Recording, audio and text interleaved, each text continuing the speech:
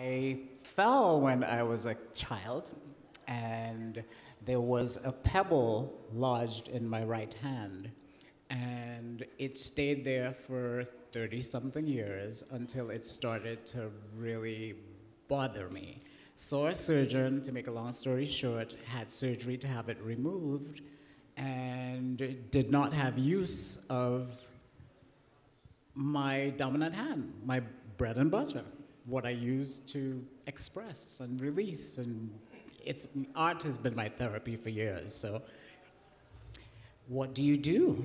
So day 3 post-surgery, I decided I would take the chance and used my other hand to sort of express and release. And it really was, whoo, I mean, talk about releasing demons and just, Wow. it was one of the most profound experiences of my life. It said to me, what if you do lose that that is dear to you?